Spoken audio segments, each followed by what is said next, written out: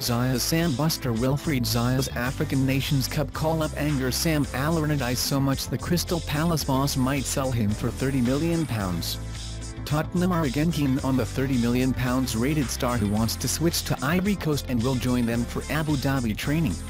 Sam Allardyce is so angry with Wilfried Zaha over his African Nations Cup call-up he is considering selling him for £30 million.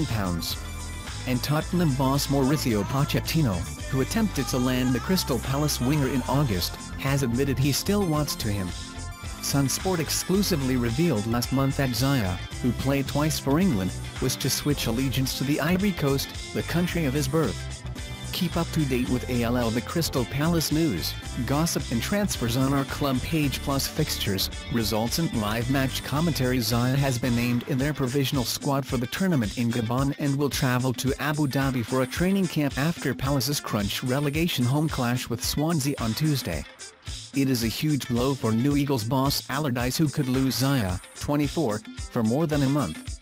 The ex-England chief is looking to deliver a decent run of results after taking over before Boxing Day's 1-1 draw with Watford. Zaha initially told former manager Alan Pardew he would snub the tournament, which could now see him miss 6 weeks with Palace, as his sights were set on the 2018 World Cup in Russia, but the player has now been persuaded to join the likes of Manchester United's Eric Bailly in the Elephants squad. Their United Arab Emirates training camp starts on Sunday, but Zaha wants to play in the games against Arsenal and Swansea, so has been given permission to arrive late. Allardyce and chairman Steve Parish are angry, though, at his determination to play in the competition. Tottenham chairman Daniel Levy has considered making a £30 million bid in next month's window. One idea was to agree a deal in principle, with Zaha then completing the season at his boyhood club before the deal is officially completed in June. But the situation could now change, with Palace extremely frustrated. Zaha played for England against Sweden in November 2012 and Scotland the following year, but was eligible for a switch because neither of the games were competitive. Ivory Coast, who are the reigning champs, kick off against Togo on January 16 before facing Dr. Congo and Morocco in the group stage, with the final on February 5. Ex-Arsenal star Virgil, who now plays for Hebei China Fortune, is crocked, so Zaha's arrival is even more important. Ivory Coast boss Michel Duchesne said, "Virgil's absence weighs down on us.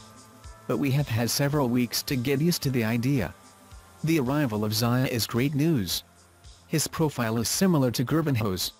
One of the challenges facing us in camp will be that some of the players will be rested and others, those playing in England, will be tired and in need of some rest."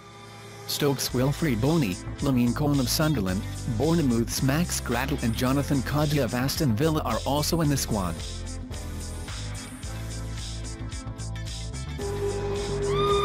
Check out these other amazing videos. Subscribe to our channel. Don't forget like, comment and subscribe. Thank you so much. Subscribe now.